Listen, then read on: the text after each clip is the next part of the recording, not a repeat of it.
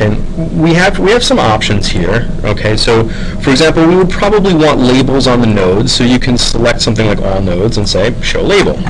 Okay, now we can see that these are this network is modeling people, okay, and relationships between people. Now we'll take a little time to show that each of the nodes can actually record information about a specific person. Okay, so I want to select this here. All right, and if you click on a specific node, you'll see that if it lets me, it keeps doing this. Okay, I'll pick this one. So what you'll see is in this list of attributes, okay, or fields related to this node, we have data associated with it. So for example, priorates, okay, a prior was a leader in the town of Florence at the time. So each of these nodes will tell you how many times a specific person was a prior. Okay. The links also have data associated with them. So for example, the links will tell you if this structural link represented a marriage, a business relationship, or both. Okay, now we've talked about modeling phenomena with nodes and links. We can actually assign properties to those nodes and links, and here we've done that right here in this network. Okay, so now that we've spent a little time on structure and we've seen how we can lay some things out, and we've done a few things like this, let's move one step further and let's talk about the interpreter. Okay, one of the really nice things about Guess and the fact that it's built into NWP is that you can use the command line to get some things done rather quickly. And we're going to talk about what those things are. Okay, first of all, one thing that we'll want to do is we'll want to make sure that we have some properties that we like to have for most networks. Okay, so for example, in an undirected network like this, we would like to have total degree, right? We'd like to see the degree of the nodes. We'd also like to see betweenness. Okay, in order to do this, it's very simple to make this happen. You need to find a node. Okay, so we'll pick the Medici node here, or the Pazzi node is a little easier to work with. And what you'll need to do is you'll need to find the name. Okay, now this might be a little bit strange. Okay, what we want is this, N10. You may be fooled into using something like original label or label, but that will only cause you heartache. Okay, make sure that you use the name. Okay, this is actually the node name, not a label. And all we need to do is basically trigger a function call that will calculate the values that we want. So for example, if we want to say calculate the total degree, we can say N10, okay, which is node 10. It's the name of it's the node name associated with Pazzi, and say total degree. Okay, what'll come back is 2. Now notice that is accurate, right? Pazzi has 2 links associated with it.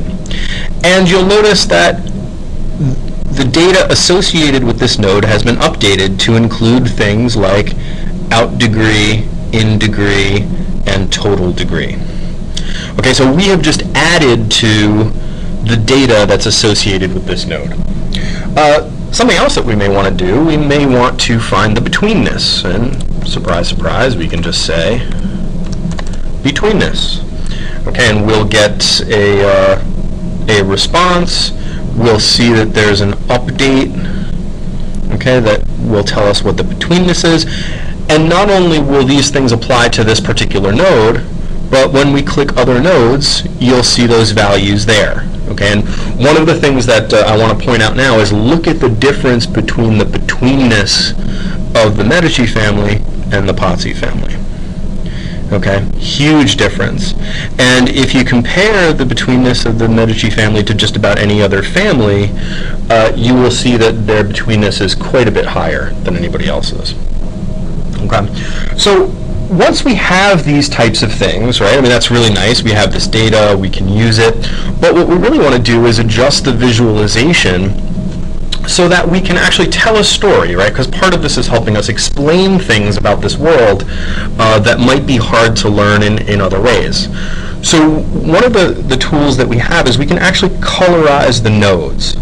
Okay, now there are ways to just set a node value to this or that, but sometimes it's really nice to colorize a node based on a sliding scale. Okay, so if you were to compare this to Cytoscape, it would be like the continuous mapper in Cytoscape.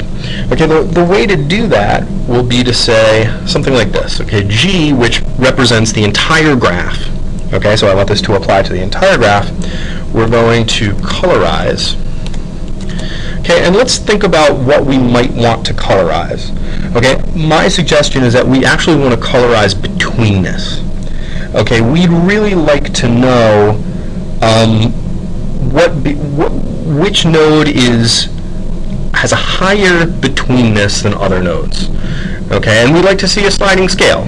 Okay, so in order for us to do this, we first specify something like this, node betweenness, and then we'll specify two colors. Okay, and I tend to like blue and red, but you should pick the colors that you think work for you.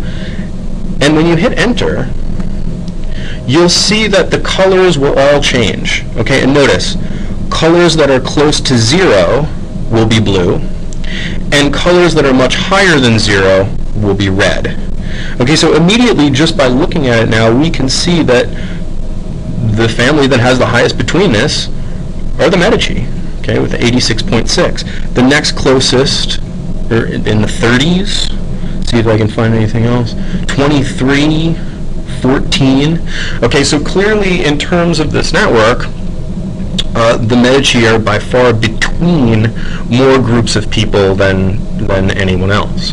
Okay, so this is, as we'll read, that this would be a structural advantage that they would have, that they would have a positional advantage in this network because of that. And we can show that through our colors. Now, something else that we may want to show, okay, we may actually, in addition to changing the colors or colorizing things, we may want to change the size. Okay, so betweenness is one measure of centrality. We could also use the total degree. That's also a way to measure centrality. So let's see how the Medici do in terms of total degree. Okay, I think we know it looks pretty good, but let's see if we can visualize that. In addition to colorize, we can do something called resize linear, okay, which will basically adjust the size of the node based on the value of its total degree. And it would look something like this. We would say G resize, I have to spell it right, resize linear, and it's roughly going to have the same structure, right? So we want to say sort of node dot total degree. Okay, so we want it to resize based on the value of total degree. And then, of course, we need to give it some sort of range. Okay, now you can fiddle with this to see, you know, what makes sense. Let's try 150, okay, which means at the higher end it'll be closer to 50, at the lower end it'll be closer to 1. And let's see what this does to our network. Okay, well now we're starting to see something here. Okay, the Medici appear red because they have high betweenness, and they're quite large because they have the highest total degree.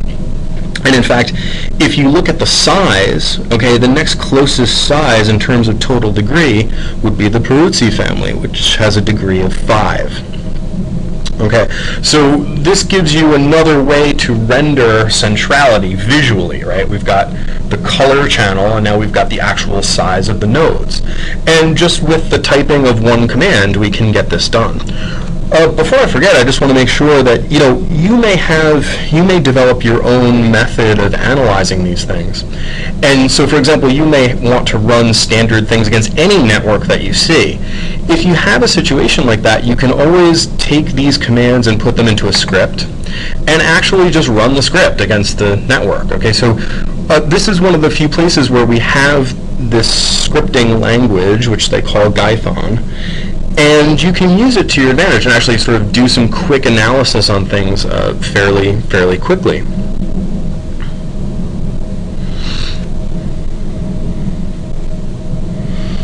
Okay, so while we're doing this, right, we may decide to make some additional changes. So, for example, we may decide that the betweenness and the total degree are actually showing the same thing, right? So we're making this sort of a little bit redundant by colorizing the betweenness, because the total degree really tells the story the way we want it to be told. We may want to use the color for something else, okay? So one example is we may want to actually use the color to show the number of priorates, right? Because again, what we want to do is we want to compare the structural information that's available to the actual data about these people, so that we can sort of see how the structure affected their responsibilities in Florence and their actions in Florence and so on. So let's change this colorize to reflect that property, and we would say node priораtes, and then we'll make this blue-red. Okay, and let's see if this works. Okay, and it does. And one thing that we see that's very interesting, with this new colorization, we see that the Medici do not have the most priораtes. Okay, that honor falls to the Strozzi. They have 74 priораtes. And sort of the next closest may be the Medici, or not even, actually. Okay, so there are other families that have more priораtes, or a similar number of priораtes, to the Medici family. So what we're seeing here is some differences in the importance of the Medici based on their structural position, right? Their centrality. They're very central in this network. And yet in terms of the responsibilities and positions of power in Florence, they're not the most powerful according to those terms. So these are the types of things that we want to show with our analysis, and Guess makes that very simple. Okay, so we actually can see the difference between the advantages of structural position versus the offices that were held in the city. Okay, so I wanted to give some general introduction to what you can do with Guess. Okay, and this really just scratches the surface. Guess is very powerful. There are online tutorials and manuals that you should check, but I wanted to make sure that you saw this data set, because it's something we will talk about more, that you recognize that you can immediately identify hubs and immediately identify what we could easily call cliques. Okay, this is a very tight clique. And you'll learn to recognize these structures as you spend more time with networks. Okay, and we will analyze this specific network in just a few weeks.